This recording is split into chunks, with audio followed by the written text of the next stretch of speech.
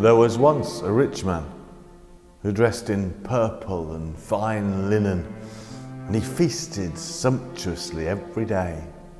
And at his gate lay a poor man named Lazarus, who was covered with sores, and he longed to satisfy his hunger with the food that fell from the rich man's table. Even the dogs would come and lick his sores. The poor man died and was carried away by the angels to be with Abraham. The rich man also died and was buried.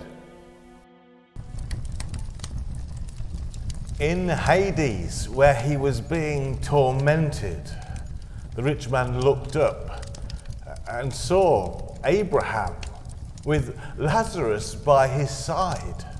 And he cried out, "Father Abraham, have mercy on me.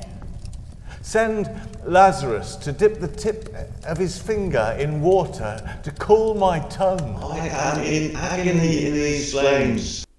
But Abraham said, "Child, remember that during your lifetime you received your good things, while Lazarus likewise received evil things. Now he is comforted here while you are in agony.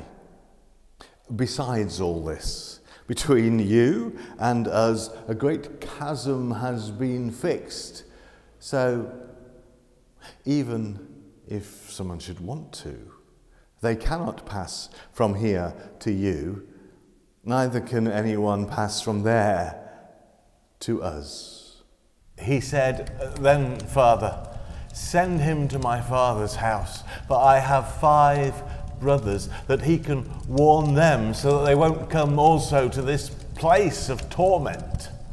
But Abraham replied, "They have Moses and the prophets. They should listen to them." He said, "No, Father Abraham, but if someone goes to them from the dead, they will repent." He said to him, "If they do not listen to Moses and the prophets, neither will they be convinced if someone rises from the dead."